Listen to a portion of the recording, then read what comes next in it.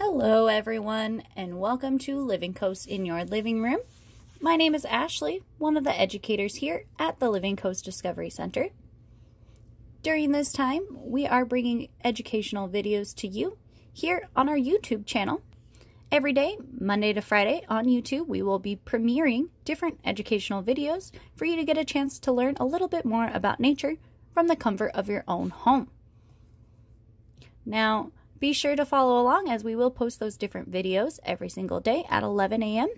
And today, we are actually going to go on a virtual hike. Are you ready?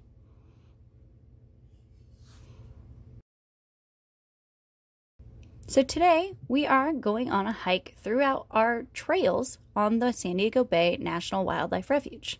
I will show you a map of what they look like. So here, you can see our map of the Sweetwater Safari Guide. If you want to check it out on your own, be sure to download that PDF. Now, we are going to go out on the Coyote Trail today. So the main trail is what we did previously on Living Coast in your living room. And today we're going to make that first left.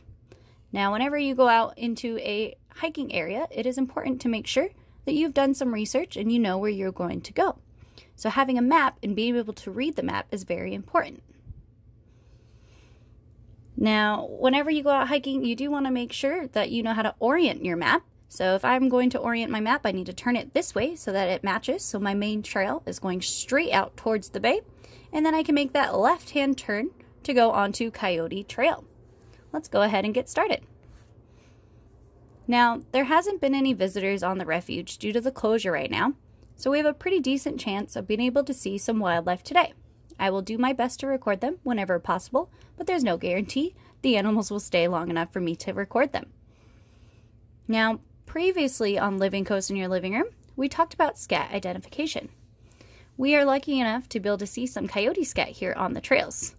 Now, this is a really large scat, which tells us one of two things. Either it is a really large coyote, or this coyote has been eating extremely well. Now, previously we talked about how you're able to identify this scat and tell it apart from others, so we're going to move on over from that, but just trust me on this one, it's from a coyote. Now, coyotes are most active at dawn and dusk, so we don't need to worry about them during this time on our hike. It is about 11 a.m. here, so it's a little too late in the morning for a coyote to be active. Now, along our trail, you can see all of these beautiful California sunflower bushes and many of the different native plant species. Now, you might notice on some of them that they're not all fully going to have flowers on them. So you can see some of them have those yellow flowers, and some of them look like they're starting to kind of shrivel up or fall off. And that's totally normal for our native plants. That does happen seasonally. Here during the summertime, it gets really hot and we don't have a lot of different rain sources coming in. So the native plant species will actually drop off those petals as well as curl up some of those leaves to help protect themselves so that they can reduce the amount of sunlight that they are absorbing.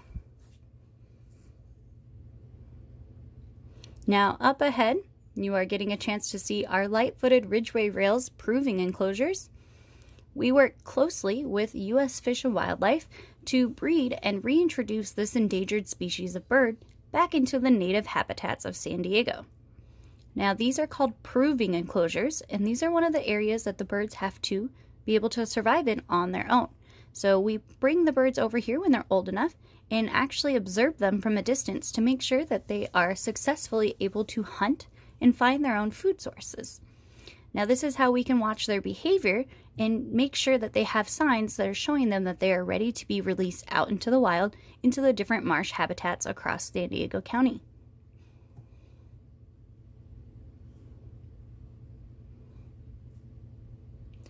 Now, this trail here actually has some higher edges to it on the sides.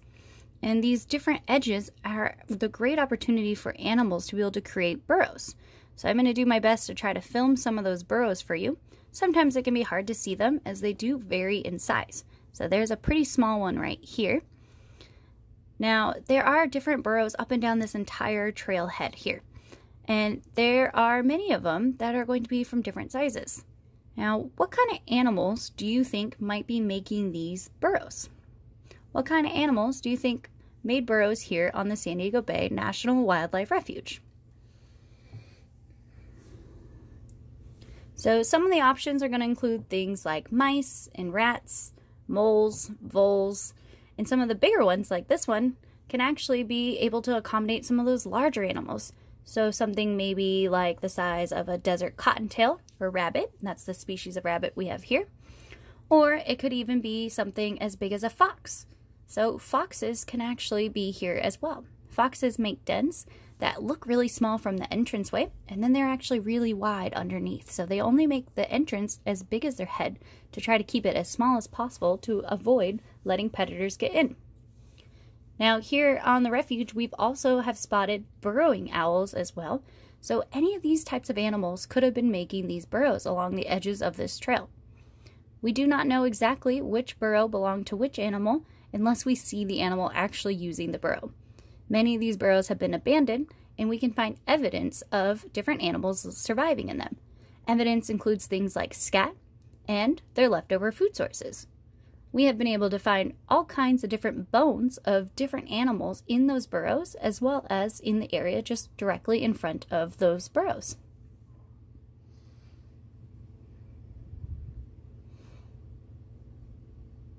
So right now, we're getting a little closer towards the end of the Coyote Trail before it pans off into the area that leads to our bird blind, which actually is going to take us over towards the ocean.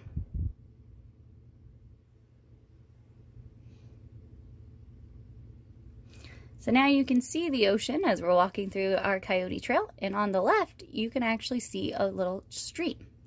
Now this small stream is actually not going to be fresh water. It is ocean water, and this stream is actually coming from the Living Coast Discovery Center from under and around on that side. So what happens is here at the Living Coast, we are very lucky to be able to use natural seawater in all of our aquarium exhibits. We pump it in, we clean it and use it, then we clean it and actually send it back out. So we're on what's called an open system. So it runs through this stream, which then eventually goes out into that settling pond up ahead. Along the way, this stream provides all kinds of food sources for many different plants and animals, as there's lots of different organisms that can be found inside of this small saltwater stream.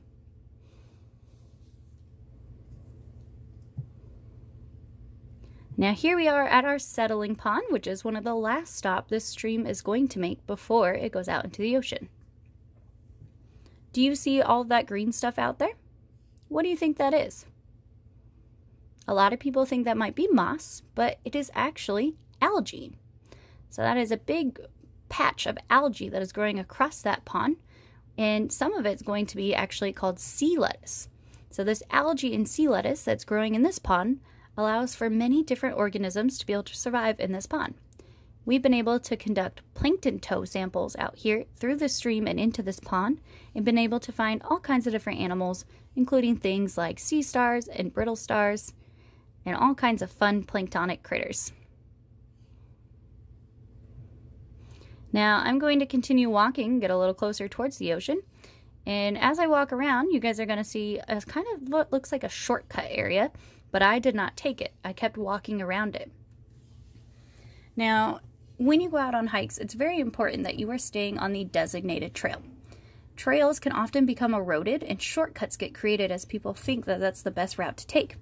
But those shortcuts can actually be highly problematic for the environment, as they can cause erosion, so the area is starting to break down, and that can actually be potentially dangerous for the hiker as well. So you do want to make sure whenever you go hiking, you are staying on that designated trail as best as possible. So now we're coming up on this pond, and usually we can see lots of different animals inside of this pond, including things like snails and fiddler crabs. So let's take a moment and get up close to the pond and see if we can see any of those animals. Doesn't really look like any of them are out today, but that's all right. We can still get a nice view of what the pond looks like.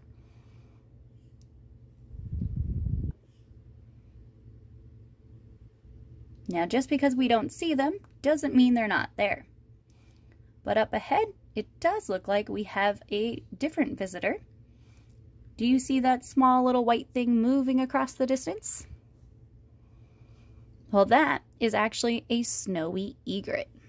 Let's get a little closer, and then hopefully we can zoom in, but not too far because we don't want to distort the image, so we can get a nice picture of what this egret is doing. Now, this is a snowy egret, which is a type of shorebird. You can see this bird is able to easily walk through the water without getting stuck in that mud. So they do have really long legs that allow them to walk through the water and the mud without getting stuck in it, and also keeping their feathers nice and dry. They also have long beaks. So egrets will actually walk through the water and look for something, and then they'll actually pause and wait, and then reach into the water with their long beaks and find whatever it is they can. Egrets will eat things like crabs, snails, worms, and even small types of fish. Snowy egrets are very common all over in San Diego, most often spotted in our bays and in our estuaries.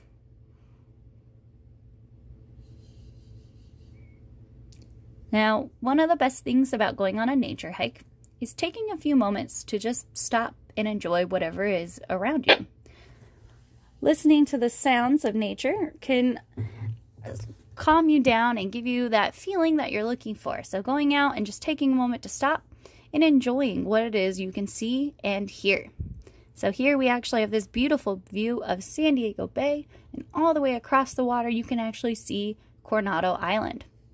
So it definitely pays off to take a moment and just stop and listen and hang out and see whatever it is you can see all the way around you. Now, I hope you've had a great time enjoying our ocean views from Coyote Trail this morning. Thanks for joining us here on our YouTube channel, and be sure to check out any of our other videos as they come.